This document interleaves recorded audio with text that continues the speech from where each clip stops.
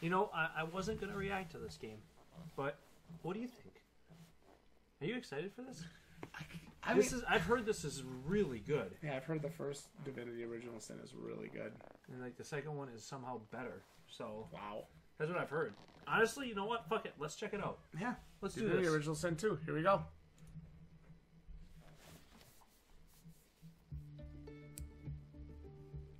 Welcome, adventurer, to an RPG unlike any other.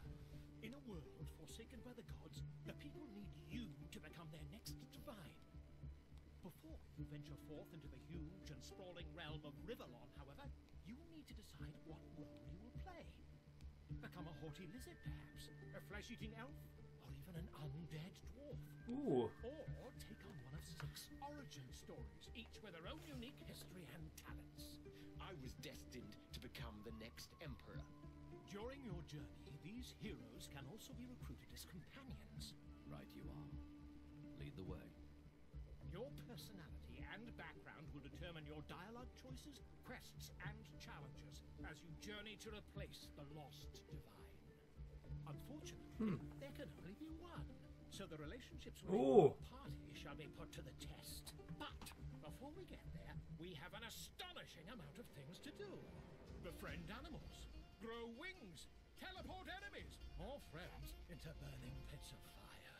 Sneak, steal, talk to ghosts, and even tear the faces off dead enemies to create new shape-shifting masks.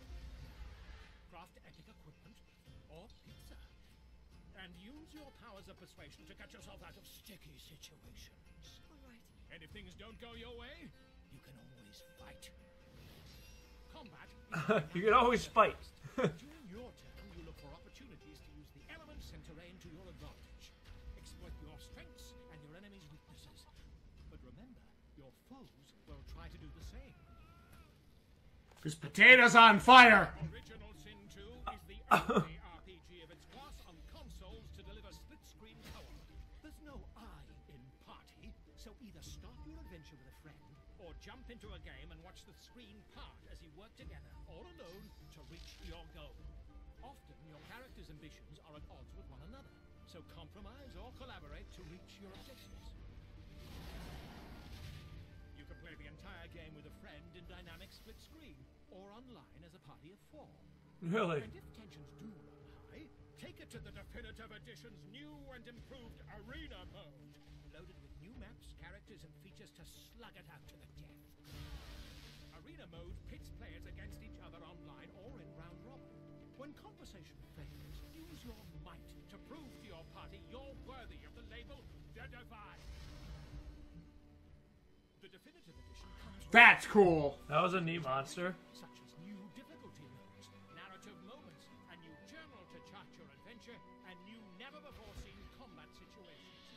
Just to name a few. Alone or with friends, online or in split screen, no matter how you choose to play, you will experience endless layers of depth and reactivity. Neatly packaged with the visually exciting, often unpredictable, and always dramatic world of Divinity Wow. Original Sin 2. Definitive Edition.